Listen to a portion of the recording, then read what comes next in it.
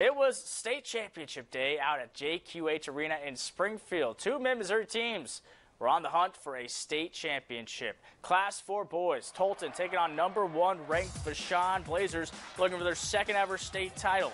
First quarter, Evans Apollon getting going. Gives Tolton the early lead.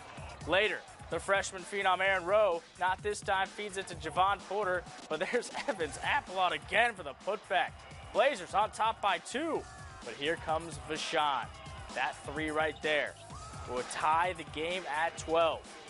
Back comes Tolton. Javon Porter, flush. Blazers up 1. Tolton still trailed by 9, though, at the break. After the break, more from Vashon. Cameron Stovall driving, lays it in. Wolverines were up by 10. But don't count out Tolton. Aaron Rowe misses the quick jumper, but Porter flying in for the finish. 5-point game. Momentum building. Vashon turnover to Kai Chivas. Heaves it up to Porter. He's got his fast pass to Thunder Mountain. Tolton down 1. Porter taking this game over. Under 2 to play. Chivas in trouble, but he finds Javon for the two-handed slam. But Vashon managed to hold off Tolton's surge at the end to take the Class 4 state title once again. Tolton comes up short in second. The outcome of the game, obviously, that stings, but the relationships you build, that's what it's all about, right? So I'm gonna miss these guys. I know we worked a lot harder and we didn't get the goal we wanted to. So just looking at silver medal, it's just thinking like we worked as hard as we possibly could day in, day out to get that silver medal. But at the end of the day, they played better than us.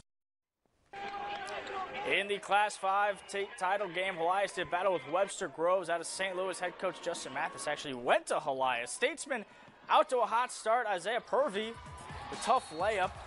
Webster Groves was on an 8-0 run to start the game. Helias would get going here. Malcolm Davis, a senior, nailing the triple. 6-point game, but Webster Groves was up 23 at the break. Helias and its great fans still fighting. Desmond White, the Mizzou target. Little nifty move, plus the foul. Satyrs trying to mount a comeback. White to Davis.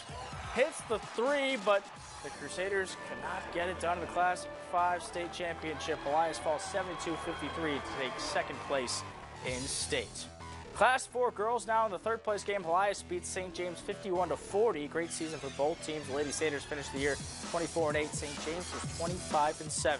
And finally tonight, the Central Methodist women's basketball team headed to the NAIA semifinals. The Eagles beat Marion 72-62. Up next, CMU will face Thomas More Monday at 8 o'clock for a shot at the championship game. Andrew, I feel like, and you mentioned it, a lot of fans there, and I feel like ever since I've moved here, I've seen so many fans and some good high school basketball in the area. Absolutely. Springfield was a place to be this weekend. Definitely agree.